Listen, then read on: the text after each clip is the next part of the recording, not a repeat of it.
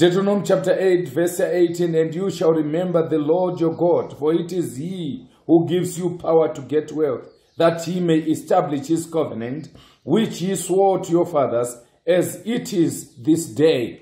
God does not specialize in giving people things. God gives people power.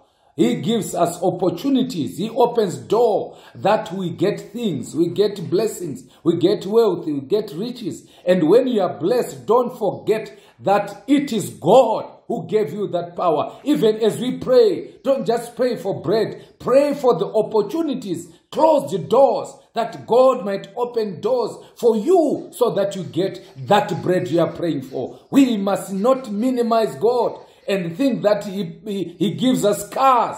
Pray for the mind. Pray for the opportunities that you can get that car. Remember, God gives power, not wealth, but he gives us power to get that wealth. When you are wealthy, when you are rich, when you are blessed, don't forget your God.